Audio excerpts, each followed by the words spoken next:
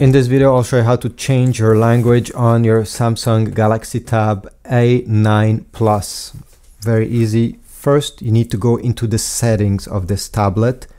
If you don't see the tablet settings over here on the home screen, simply drag up from the bottom and then settings should be here. Here you go, settings.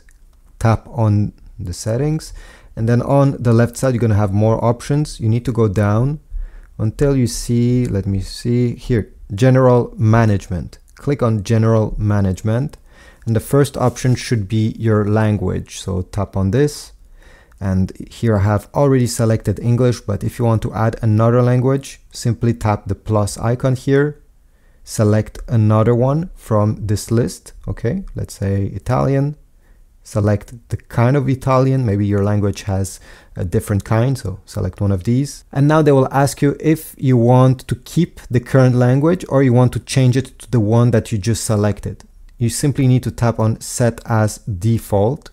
And you see here, the one that I have just selected is now the first one because it's the default language. And you can already see the menu has changed. This is an Italian, it's not in English anymore.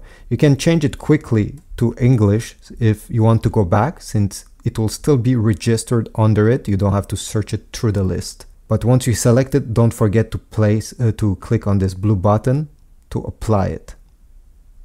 And it changed to English now. And if you press the edit button here, you'll be able to delete one of the languages. Let's say you don't want to use it anymore. Select it, then press remove, and one of these languages will remain and will be the default one. So I hope this was useful. If so, leave a comment, subscribe, check my Amazon affiliate links if you want to get a case for your tablet or any other accessories on Amazon.